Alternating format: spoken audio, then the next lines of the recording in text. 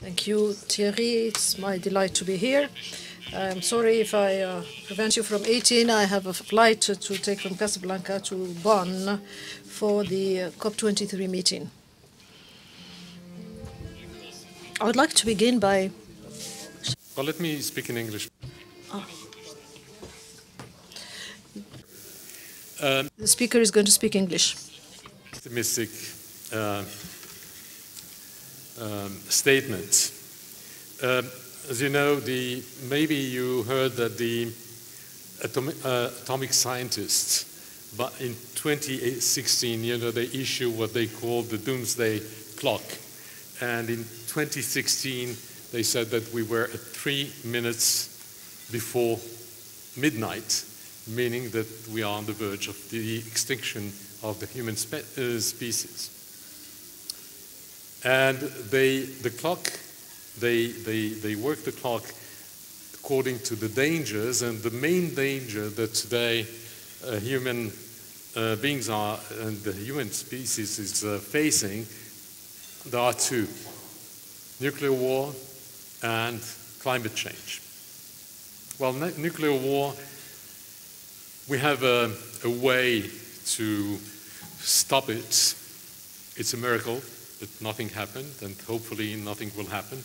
Climate change is much more dangerous, because climate change, if there is a point of non-return where we will have nothing to do. So we have to preempt. We have to start doing things. And if we look at what's happening, at what has been happening in the few and the information that we got recently from many centers of science, we have seen that, for instance, the National Snow and Ice Data Center for the Arctic said a few months ago that there was less ice than ever before. And the mean temperature was, in 2017, was 23 degrees above normal. Gulf of Mexico, the sea surface has never gone below 72 degrees. And it was the warmest winter in all the cities around the Gulf of Mexico. So it's dangerous, very dangerous. And I believe that what happened in Paris is that people, countries, governments, and also non-state actors reached that conclusion and decided to sign finally the Paris Agreement after 21 years of negotiations. We in Morocco, we decided, we believe that this danger for the world is real, and under the leadership of King Mohammed VI, who has always been very highly concerned by the need to protect the environment since he led the Moroccan delegation to the Rio conference in 1992, we have been doing a lot. For instance, if we look at renewable energy, well, by 2020, normally, by 2020, 42% of our energy will come from renewable energy. And I looked at the numbers, and probably it will be 46%. By 2030, it will be 52% coming from renewables.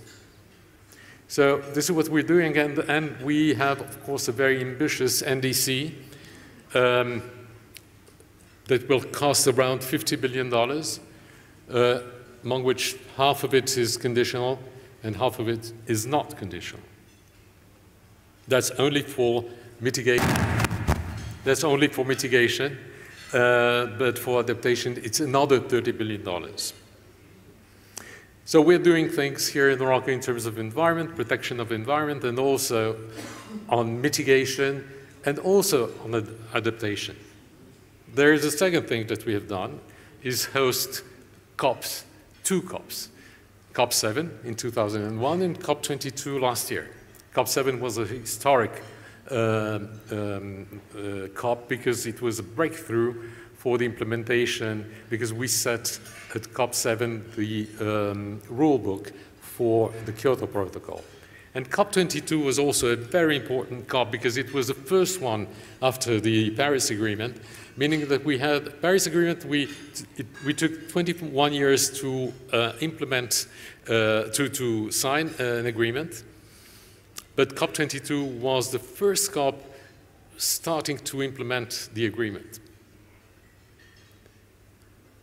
So it was historical also because it was immediately after the, let's say, the entry into force of the Paris Agreement. We had the first CMA, the CMA, which is the Conference of the Parties, acting as a meeting of the parties to oversee the implementation of the Paris Agreement, and we had the first one in Marrakesh. By the way, COP22 entered into force less than 1 year after its signing, which is absolutely unbelievable. It's the first time in terms of for an international agreement. If we look again about what's going on in terms of climate, we had a report from the PNUE saying that by if we keep only the NDCs, all the NDCs together, we'll reach only by 2030 only 1/3 of the objectives of 2 degrees. And on the carbon budget, by 2030, if we continue the way we're continuing, we will have consumed already 80% of what we can consume to reach the objective of 2 degrees by the end of the century. And by 2030, if we want to reach 1.5 degree, by 2030, if we continue to act as we are acting, we will have already consumed absolutely everything. So, for the time being, we don't have, let's say, very good perspectives, but things are happening. So let me talk about COP22. The Moroccan presidency had some objectives. One of them was to keep the integrity of the Paris Agreement. You know, when countries sign an agreement at 4 o'clock in the morning, very often they don't know, I mean, people have been negotiating, and they don't know exactly what they agreed upon. So the difficulty was to make sure that nobody was going to reopen negotiations. And that was my goal as chief negotiator for COP22 and the goal of the Moroccan presidency. The second was to start to work on the modalities, rules, and procedures to implement the Paris Agreement. And I must say that it worked because we worked pretty hard and we came out with 35 decisions, 35 important decisions. Also, we wanted to keep the mobilization of everybody, and this was the Moroccan Action Proclamation for our Climate and Sustainable Development. All the heads of states, governments, heads of delegation signed the proclamation saying that they are willing to continue to stay mobilized to address the problems of climate change. And, which is also very important, because COP22 was the first COP that had a second pillar, which was the pillar of the non-state actors that we called the Action Agenda, that started in Lima, continued in Paris, but at COP22 in Marrakesh became a real part of the COPs. And today, every next COP will have the action of non-state actors will be crucial and absolutely fundamental. So what were the priorities of the Moroccan presidency during this, not only towards COP22, but also during 2017? One of the most important action was on climate finance. Why climate finance? Well, because if you look at the NDCs, a lot of the NDCs are conditioned. Not all the countries have the means to implement their NDCs. So we have to talk about finance. Where is the finance coming from? Where will all these projects will be financed in terms of mitigation, but also in terms of adaptation? Well, it's a main issue. Of course, we had the $100 billion roadmap that was announced by the developed countries at COP22, but $100 billion is nothing. It's a drop in the bucket because we're talking about trillions. So the big question is, where is the money coming? Where will be the money coming from? Of course, it will be public money, but public money will never be enough. And the idea is how we can leverage private money to implement the NDCs. We had what we call the CAPE, which is an initiative that was launched by Morocco and the World Bank. It's a meeting between stakeholders and especially ministers of finance to exchange information and see how we can work together to implement the Paris Agreement.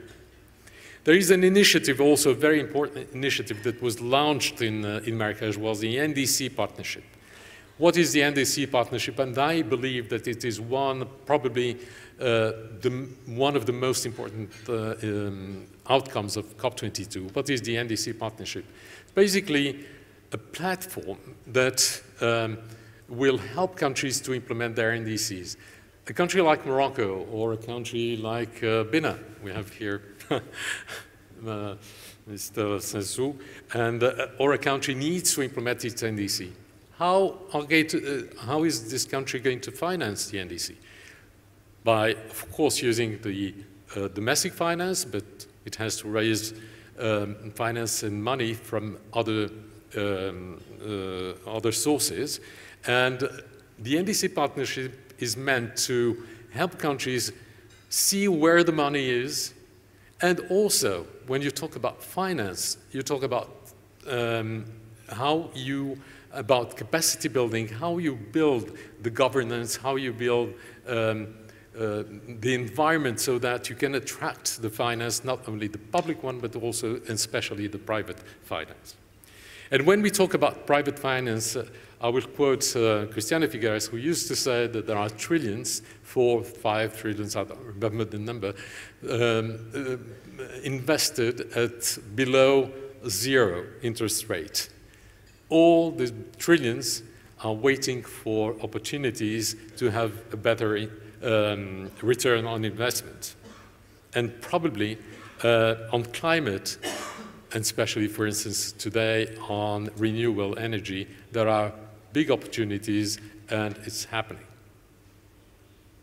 We had other initiatives, the Marrakesh Partnership to foster green capital markets in Africa, the Green Growth Infrastructure Facility for Africa, the Network of Financial Centers for Sustainability, that was launched by Casablanca Finance City, the MBA for Climate, launched by CGM, which is the Association of Companies of Enterprises here in Morocco, and the Climate Finance Accelerator that we launched together with the United Kingdom.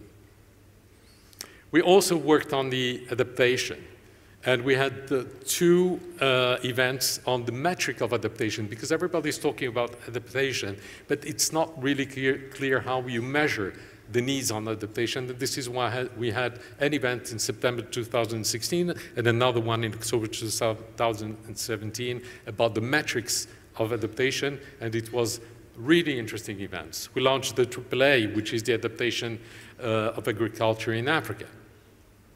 And we have encouraged the progress of the NAPs, which are the National Adaptation Plans. We also, and that was also a very important part of COP22, was the mobilization and work with the non-state actors and the NGOs.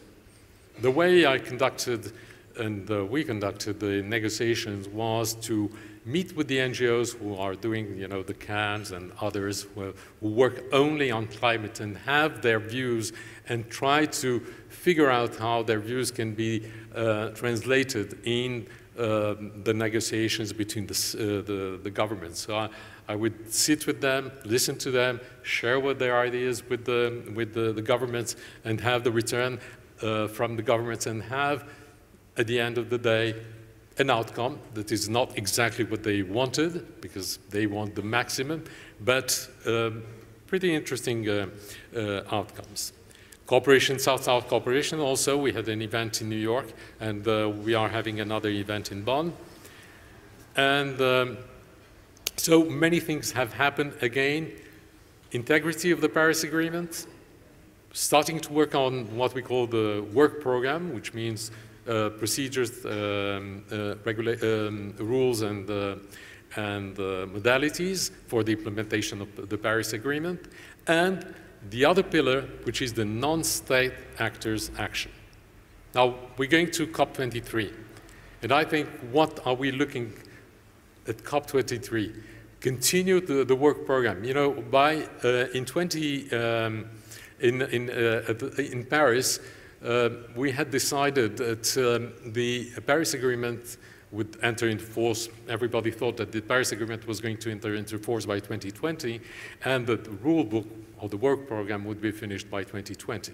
Well, actually, the Paris Agreement entered into force in 2016, and now we have decided, the countries have decided that the work program, rules, modalities, and procedures will be finished by 2018.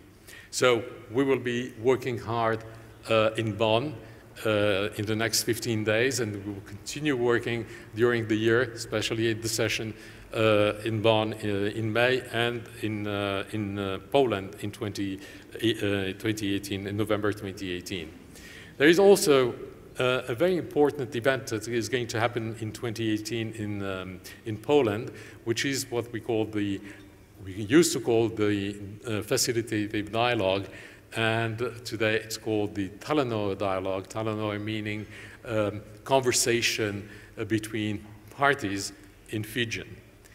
And what is this Talanoa dialogue? Is countries sitting together and trying to figure out where we are, where we want to be, and how we can get there. And there will be a process that will start, that will start now in Bonn and continue during the Fijian presidency, and we will have the facilitative dialogue, the Talanoa dialogue, in Poland at COP24. So the objectives, the priorities of the Fijian presidency, as it was said, it was advanced at pre-COP in Fiji last week, is to advance the work of the UN Framework Convention on Climate Change and preserve the multilateral consensus, to uphold and advance the Paris Agreement, to build greater resilience for all vulnerable nations, to forge a grand coalition to accelerate climate action before 2020 and beyond between civil society, the scientific community, the private sector, and all levels of government, including cities and regions, and to harness innovation, to draw a strong link between the health of the world's oceans and seas, to infuse COP23 with the Fijian Bula spirit of inclusiveness, friendliness, and solidarity, and promote the Pacific concept of Talanoa. So I started with a very pessimistic statement. I will be a little bit more optimistic. Why am I optimistic? Because what I have seen is that there is a real will by everybody, governments, non-state actors, many, especially companies, that are decided to do whatever is needed to be done. Last year, you know that President Obama issued the Clean Power Act, and the coal producers sued that act at the Supreme Court, and the Supreme Court said, well, they have some reasons, they have some ground, and cities, states, companies, the association, the Edison Association, which is the Association Institute, which is the association of the power producers in in the United States said, well, the Supreme Court can say whatever they want to say. We have our program. We're doing what we have to do, and we will do it. So there is a mobilization by everybody, by companies, by states, by cities, and you can see that in the United States when you go everywhere, you can see how much things are happening. California, Texas, and but also in other countries, here in Morocco and everywhere else. We can see that countries have decided to go into energy efficiency. And energy efficiency, and if you look at what has happened in China, it's amazing. We had a report showing that there was a dramatic drop on emissions, but also a growth on jobs. Energy efficiency is so important that it represents the consumption of Japan in terms of energy. So that, and everybody's working on energy efficiency. Then, the last but not least, if you look at all the decisions taken by many countries, and especially China, for instance, but also Norway and other countries, that have decided that mobility will be electric in the next 10 years. Norway, by 2020, all the cars will be electric. China, by 2025, all the cars, 25% of the cars will be electric. And this will mean a lot. And other countries, and we can see a lot happening in terms of research, in terms of science, in terms of transforming science into implementation.